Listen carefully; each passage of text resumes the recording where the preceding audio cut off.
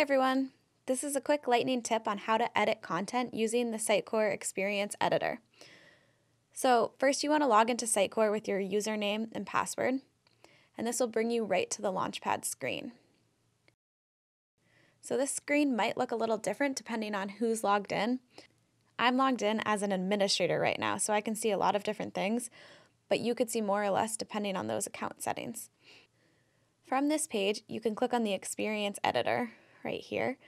And once you are in the Experience Editor, you will see the site pop up with a toolbar across the top. And I'm just using a basic demo site that we have set up right now, but you can expand the toolbar by clicking the arrow at the top right.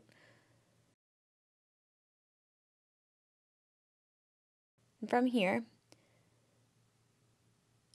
you want to click the View tab to make sure both Editing and Control boxes are checked, which will show you everything on the site page that you can edit. So we'll go to the View and the Editing and Controls, make sure everything's checked. So if you scroll down, you can see that all of the sections you can edit are outlined here in blue. And if you click in any of these and start typing right into the wysiwyg editor, you can see that it's easy to change any text in your site. So there are a few other options with the pop-up toolbar for images, links, and rich text fields, so I'll scroll down and show you guys what I mean by that.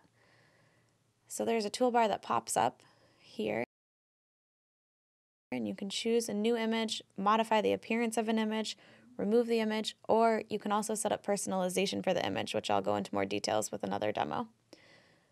But once you have edited any content you need, you can click the Save button right up at the top. And that's a very quick description on how to edit content on your site. I'm Kira with Korea, and thanks for watching.